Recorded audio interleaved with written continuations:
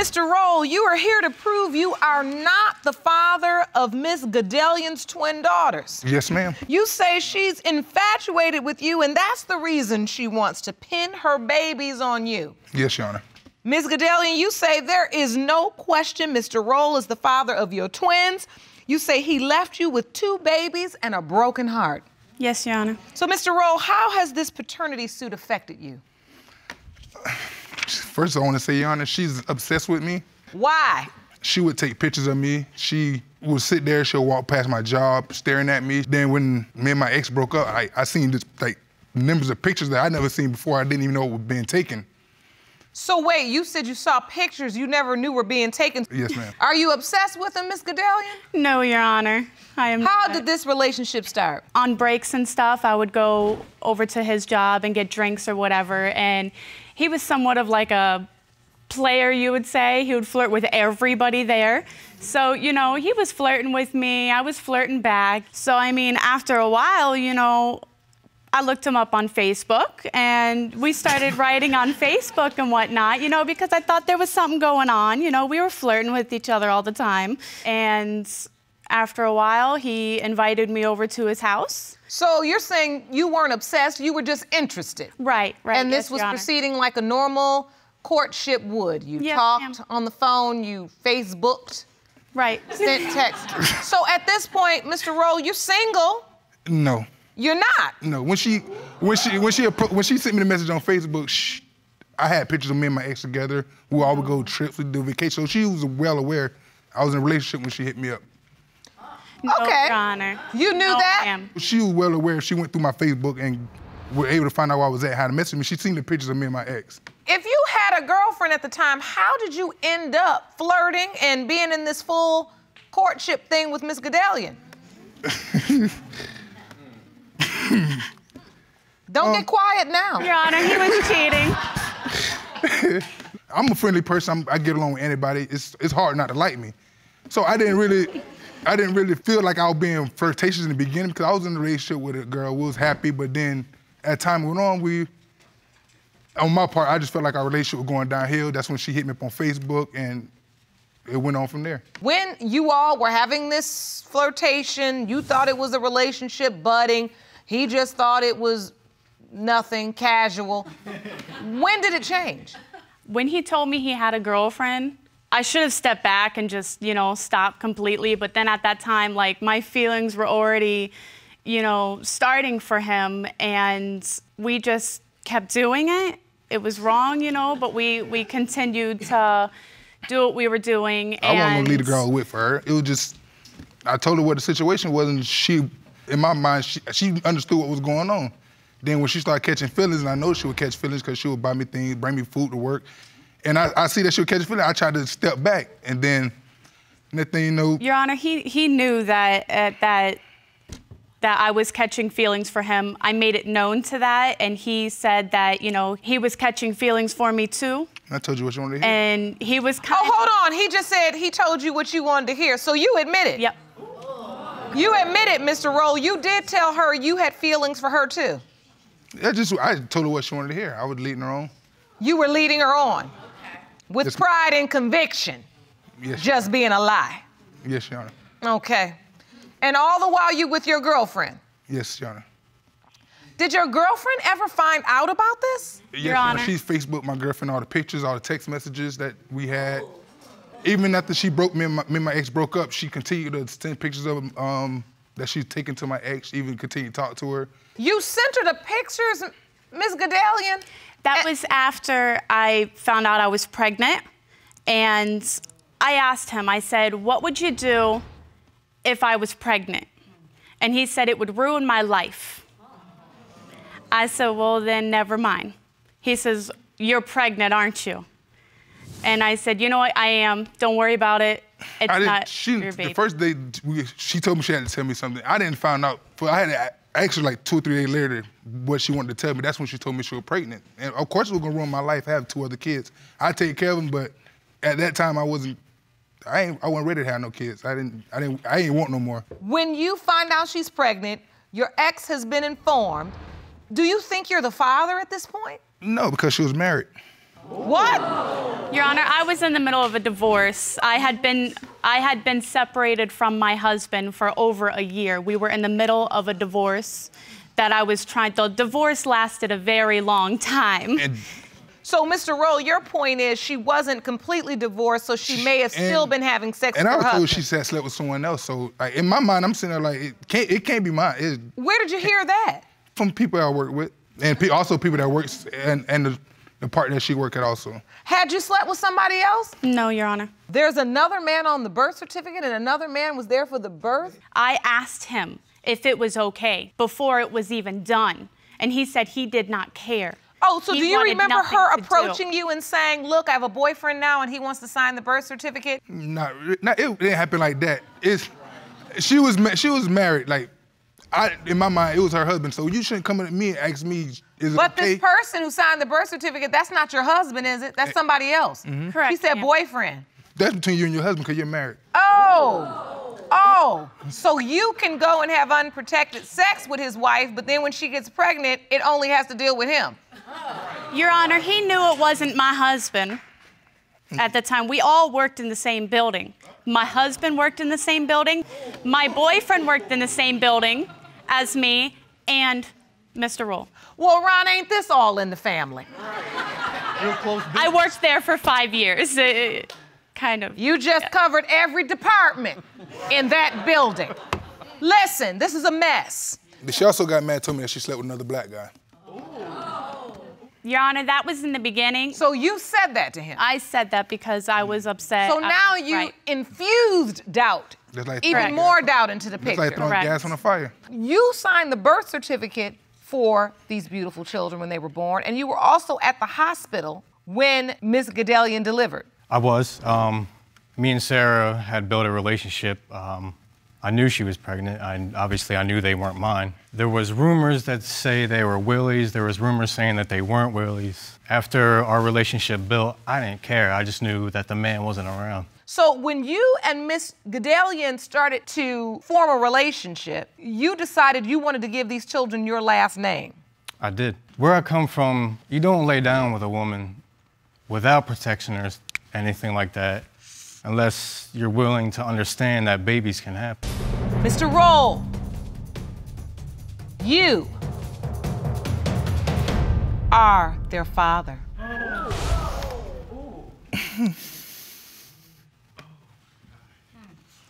I just want to apologize for not being there. It's so much had happened in my anger issues, I just pushed them away, like. And I can see that really hurts you now. My father denied me my whole life. Me and my brothers and sisters. And I did the same thing to them. I told myself I'd never do that. Mr. Boykin, you claim that your relationship with the defendant was nothing more than a spring fling. You say after disappearing for 9 months, Ms. Gully resurfaced claiming you fathered her son, Messiah Gully. You are certain that this is not your child and plan to prove that in court today. Is that correct? Yes, Your Honor. Ms. Gully, you say that the defendant is the only man you slept with during the window of conception, and you are positive he is Messiah's biological father. Is that correct? Yes, Your Honor. Mr. Boykin, I'll start with you. Why are you so certain you aren't the father? Your Honor, I'm here to prove and to tell the court and to tell her that I am not the father. I am not Messiah's father. We only had sex a couple times. It was like a summer breeze going through the wind. I actually did not know. That she was pregnant. And so you truly believe you are not this child's father? I'm not the father, Your Honor.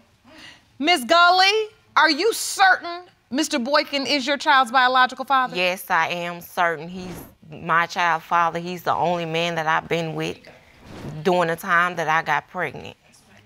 There's no other guy. And why do you think he's denying? I mean, like, I have no idea. He knew that I was pregnant because I called him from the hospital when I found out that I was pregnant. So you notified him, you told him? Yes. So you're saying that's a lie for him to come in here and say that he didn't even know you were pregnant? Correct.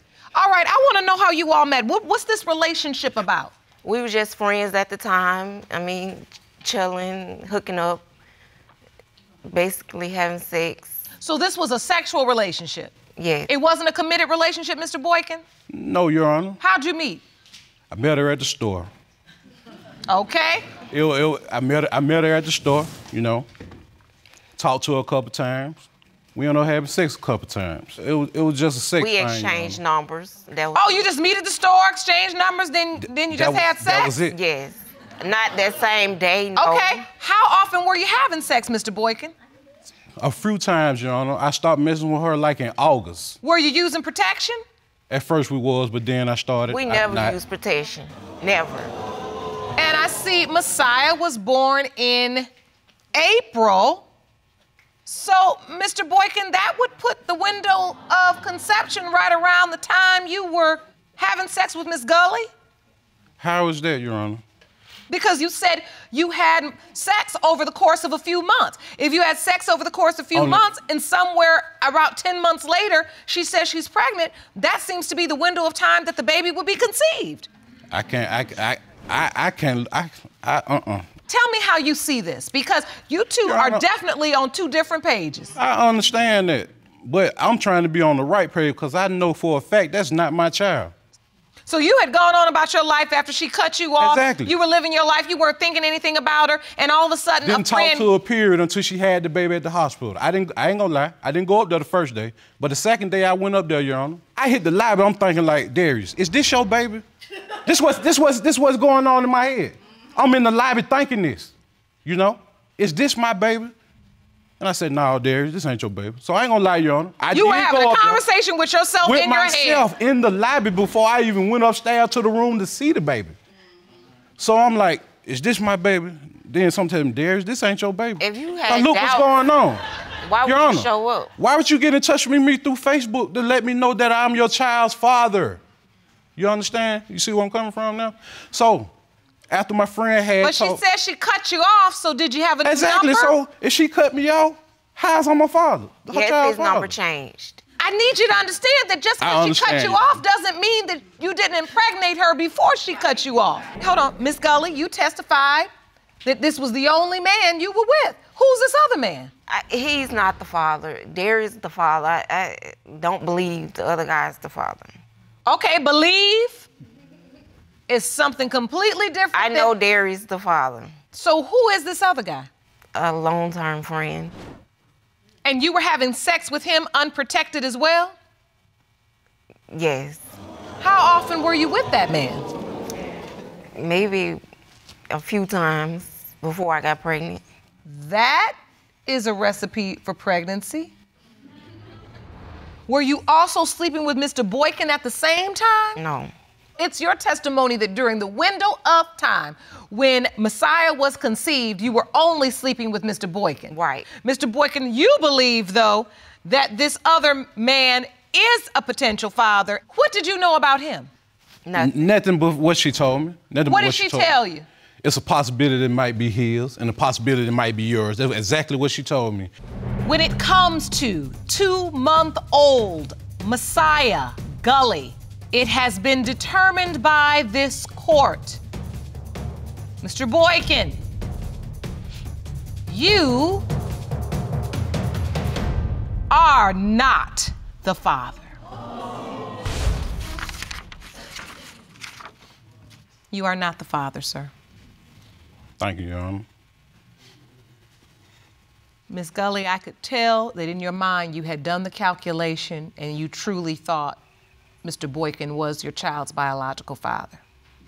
I have to ask you respectfully, do you know who Messiah's biological father is? Yes, ma'am. Is this the other man you informed that he could potentially be the father?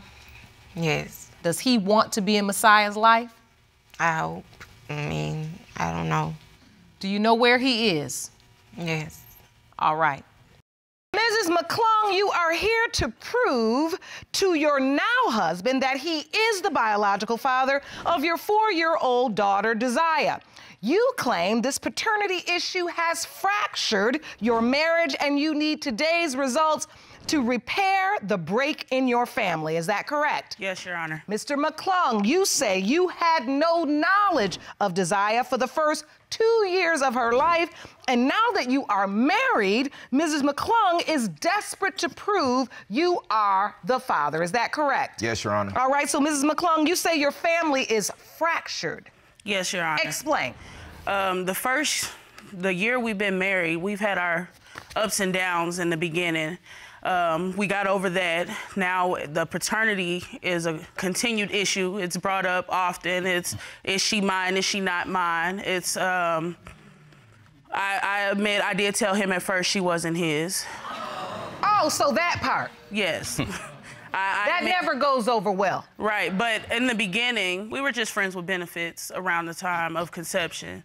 We weren't serious. It was an on and off thing between me and Chris. So no commitment. So do you remember it that way, Mr. McClung? Yes, Your Honor. I would like to start off by saying I love my family. I really do.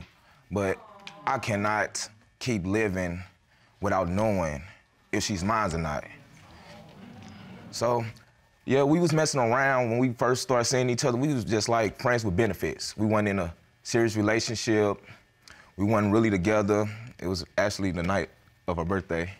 While she talking, I just slid over next to her, and one thing led to another. So the conversation stopped after that. And it was action. There was a break in between that. Me and Chris started messing around again a few months later. And that's around the time I got pregnant was when we started messing around again. Then what happens? Chris left and went to go do whatever it is he do. And What do you do? Well, Your Honor, like I said, we went together. So, for them 2 weeks, we was like just sleeping with each other. And I left to try to get a better opportunity from St. Louis. How long were you gone? I was gone for about 2 years. 2 years? Yes. So hold on, I just have to ask a question that's going through my mind. You all get together and have sex nonstop for 2 weeks. Yes. Then you say, I'm gonna take a job out of town. Yes. Then you don't even hear from one another? No. You don't know anything about this baby? And I feel like this. She probably was thinking that I wasn't ready to settle down, and she probably didn't want to let me know about the baby. I didn't have time for the back and forth between me and Chris, to be honest. He blocked me on Facebook and everything. This is the 2 weeks me and Chris was together, like strong every night, like for 2 weeks. So the green is the sex fest Right. with Chris. Right. And then Okay. September. That's in August. Right, this is August. This is me and Chris. September 5th, I had sex with someone else one time. You did? Yes, ma'am. And you had sex with that other person with no protection? Yes, ma'am. Okay. So that's why we're here. Right. All right. And then you go to the doctor when? I went to the doctor around the 20th of September. They did an ultrasound. When they did my ultrasound, they said that I was about 6 weeks pregnant. So once you realized you were 6 weeks pregnant, which is on the 20th of September, you then counted back 1, 2, 3, 4, 5, 6. Right. And that's the window of conception, which would have been one of the weeks you That me had and the Chris sex was together. fest Yes, ma'am. with Mr. McClung. Yes, ma'am. And the only other person you had sex with Was on the 5th. was on the 5th of September, Yes. which was really just 2 weeks before you went to the doctor. Right. Understood. You may step back to the podium. And so once you determine that Mr. McClung is the biological father in your mind, did you reach out to him? No. I mean, it's one thing to be blocked on Facebook, but you had his phone number too, didn't you? No. I had no way to get in contact with Chris. Once Chris left at the end of August and he cut off contact with me, I just went ahead and let it be what it was. And I just went with the fact that I said that the guy on the 5th was the baby, dead. So when Chris asked me, once he finally showed up 2 years later, if she was his, I told him no. I told him then, Chris, if you're that serious about it, get a DNA test. Ah, so now in that moment, what happens, Mr. McClung? Do you immediately try to find a way to get a DNA test? Yes, Your Honor. I got to me and my cousin got to talking, we got to calling places until she let me know a little information that she, Miss Torres told her when I wasn't around. And this is your cousin? Yes, ma'am. Ma'am, I'd like to hear from you. Please stand. Mr. McClung just testified that after he thought Desire was his, you then had some information for him. Yeah. Can you share that information with the court? So he was out of town, and I ended up going to the apartments that she stayed in because my friend stayed over there. And I ended up seeing the baby and her and another dude outside.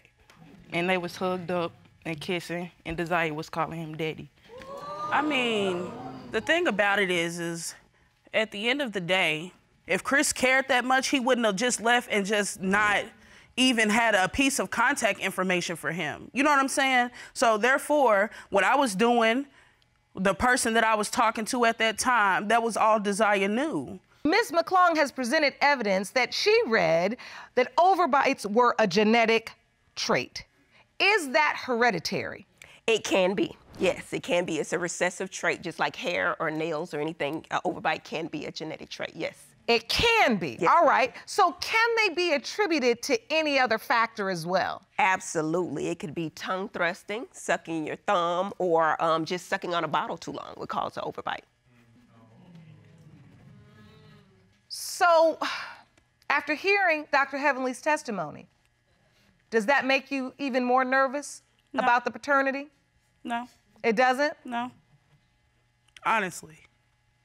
So. You know, I already knew from your earlier testimony that when you get in a certain position, you put that wall up, right? It's easier. I understand.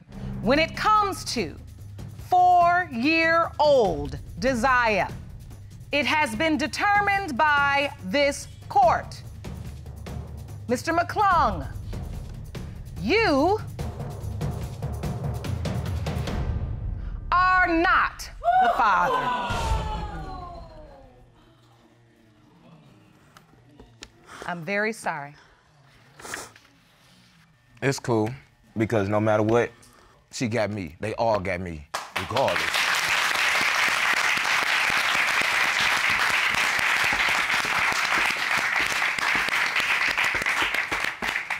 Thank you for that, Mr. McClung. Can I go see my baby?